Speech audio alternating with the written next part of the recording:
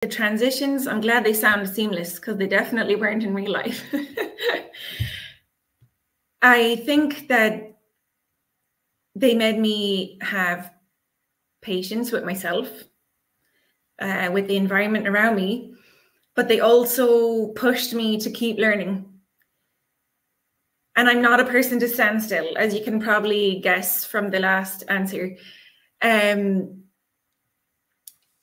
don't know if I can, put that in a nugget, like the impact it's had. But I think for me, it's also just every time I do a change. So I'm exposed to customer service, right? And I never had done that before. It wasn't something I particularly desired to do, but I did it because I had English and they needed English people to serve the UK and Irish market and also the Spanish market. But it made me really empathize with people who do that job. And if I'm now, for years since, if I'm talking to somebody, in a call center, I'm so kind to them.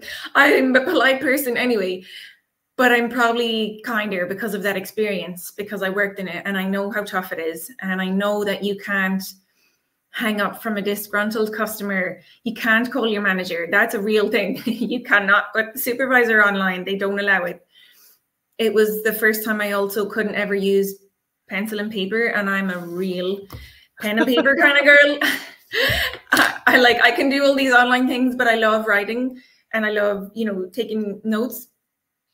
So even just small things like that, like, wow, people just have to use like a screen and they cannot even have a pen on their desk. I think the impact is just later in social situations or work situations that you're just kinder. Don't know if I answered you well.